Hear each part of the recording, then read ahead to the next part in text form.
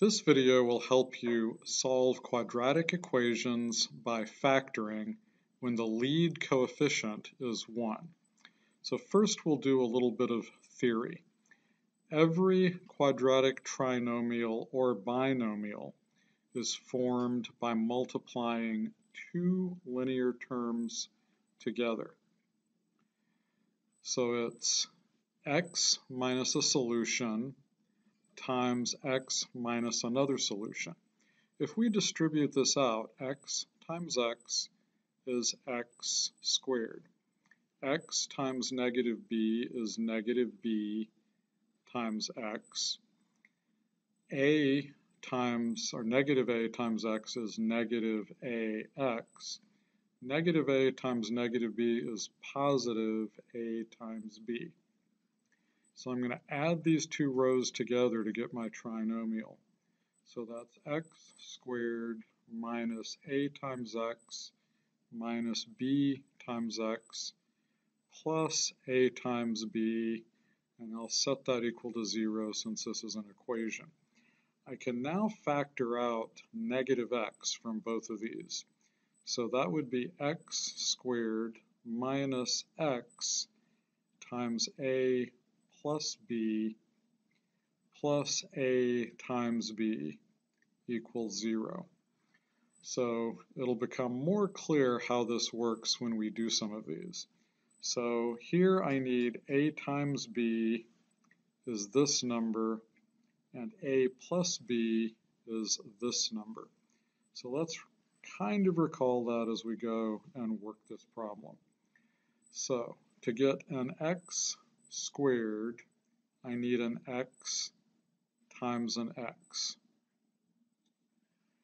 So this sign on the constant term is negative. So that tells me that I need a positive number and a negative number. The only way to multiply two numbers together and get a negative is to have one positive and one negative. Now I'm going to look at the middle term. It's negative, so that tells me that the negative number has to be bigger than the positive number. So I need two numbers that multiplied together will give me negative 15, and the negative number has to be bigger. So let's try negative 15 times positive 1. If I add those two together, I get negative 14, but I need negative 2. So let's try negative 5 times positive 3.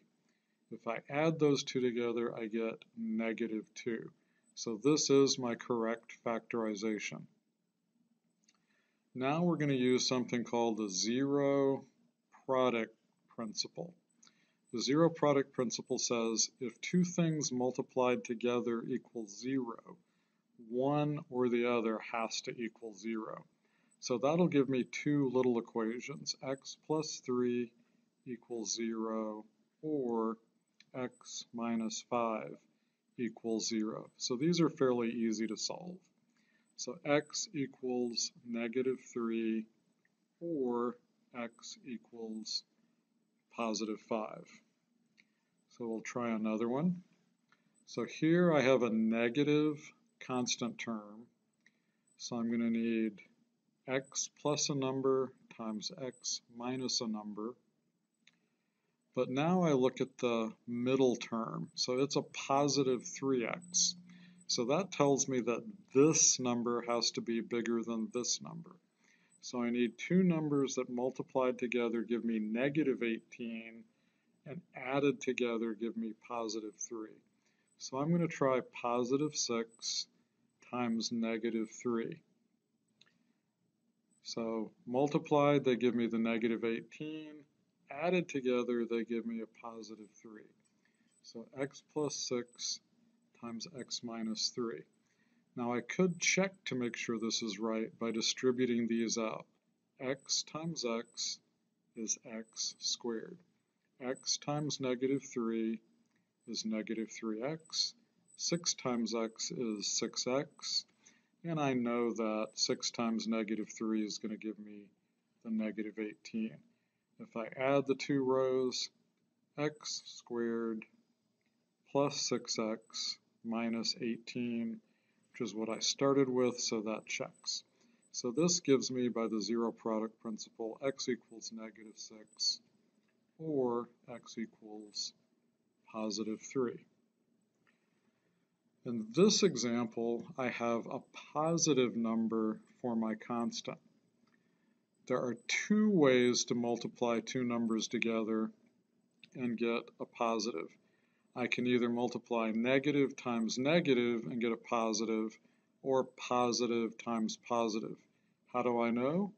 I look at the middle term's coefficient. It's a +9, so I know that both of these have to be positive. So I'm going to need a pair of numbers that multiply together to give me +14 and add together to give me 9. So I'm going to try 7 times 2. 7 times 2 indeed is 14, and if I add them together, I get 9. So 7 and 2, and by the zero product principle, x equals -7, or x equals -2. So here again, I have a positive constant term. So I either have to do x plus and x plus, or x minus and x minus. But here I have a negative in the middle, so I know it's going to be minus minus. So I need two numbers that multiply together to give me +36. So I'm going to go ahead and try -1 times -36. If I add those two together, though, I get -37. I need -13. So now I'll try -3 times -12. Adding those together gives me -15. Again, I need 13. So I'm going to take a 3 out of the 12 and multiply it times -3, so that'd give me -9 times -4. Now if I add those two together, I get -13. So -4, +9, x equals 4, or x equals 9. So in our last example, we have the same numbers, but the middle term is positive. So I'm going to have to go x plus x plus. And do we already know two numbers that multiply together to give 36, and in this case add together to get 13? So it's going to be 9 and 4. So that gives me x equals -9, or x equals -4. So that concludes this video on factoring with lead coefficients of 1. In the following videos, we'll go to ones with lead coefficients other than 1, and I'll show you a systematic way to solve them and a more intuitive way to solve them. And then in another video, we'll do special cases of factoring.